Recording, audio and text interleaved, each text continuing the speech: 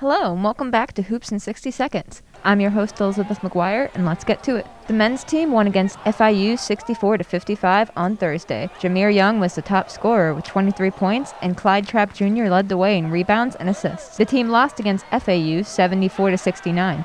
Three players were able to score double figures. Young was again the top scorer for the team with 26 points, Trapp Jr. scored 13 points, and Jackson Threadgill scored 10 points. Their next game will be against Middle Tennessee at home on Wednesday at 7 p.m. The women's team won against FIU 65-55 on Thursday. Michaela Boykin posted a double-double with 13 points and 10 rebounds. The 49ers won against FAU 76-47 on Saturday. The team was able to score 46 points during the first half. The top scorers were Octavia Jet Wilson with 26 points and Angel Middleton with a career high of 17 points. The next game will be on the road against Middle Tennessee on Wednesday at 7 p.m.